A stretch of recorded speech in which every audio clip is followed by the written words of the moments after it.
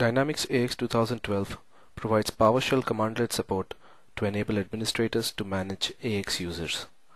In this video, we will look at how users can be created in Dynamics AX and how the security membership can be managed.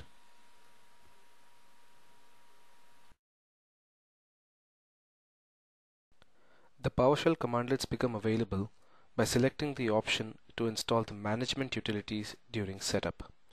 Once installed, they can be accessed in the following manner.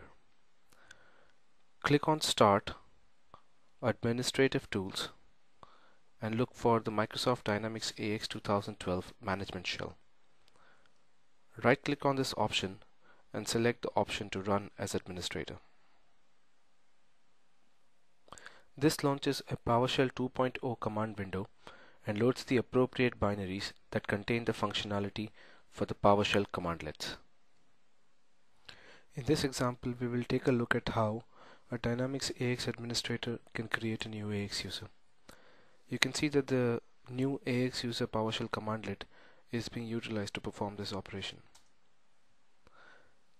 The PowerShell commandlet has returned successfully. Now let us take a look at this user in the Dynamics AX client. We can see that the user was created with the specified parameters. Additionally, the user is in the default company and is in an enabled state. Once the user has been created, the user can be assigned to a security role using PowerShell commandlets as well. Let us take a look at that example. We can use the Add AX Security Role Member PowerShell commandlet to assign a user to a given role. In this case, there are two parameters in question. One is the AX user ID of the user, and the second is the AOT name for the role. In this example, we are assigning the user to the accountant role.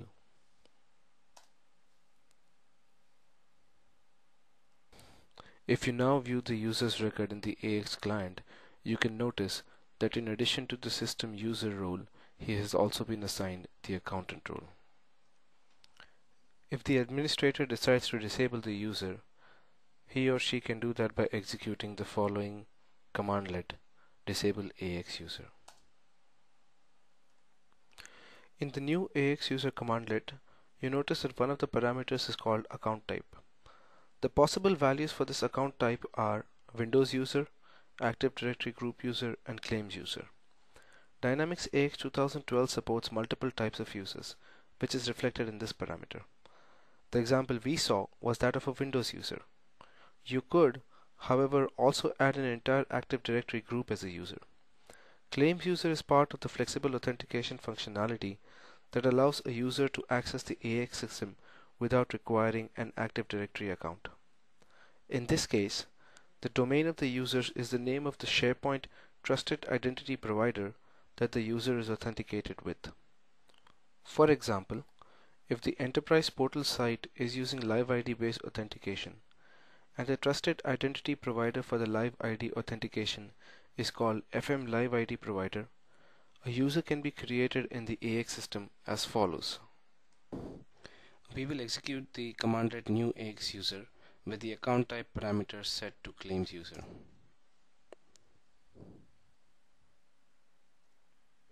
Let us look at the details of the user in the AX client. You will notice that the type of the user is set to claims user. Note that for all of this to work, the enterprise portal must be set up for flexible authentication. We have a bevy of PowerShell commandlets that enable configuring that. Another variation to adding a claims user through the PowerShell commandlet comes in the form of a forms-based authentication user. AX 2012 supports the configuration of forms-based authentication using ASP.NET SQL membership providers. In this commandlet, we are able to add a forms-based authentication user to a pre-configured ASP.NET SQL membership provider. At the same time, we add the same user to the Dynamics AX 2012 system. In addition to the commandlets that allow you to add AX users to the system, there are also certain commandlets that allow you to retrieve information about the users as well as the security roles. For example, the get AX user commandlet retrieves the information associated with a particular AX user. To know more about the functionality of any commandlet, the administrator can choose the Get Help option within PowerShell. In this case, we are looking at examples associated with the new AX user commandlet. In this video today, we have seen how an administrator can use AX PowerShell commandlets to add different types of users to an AX system and also configure the security. PowerShell commandlets in AX 2012 allow AX administrators great flexibility in administering the system.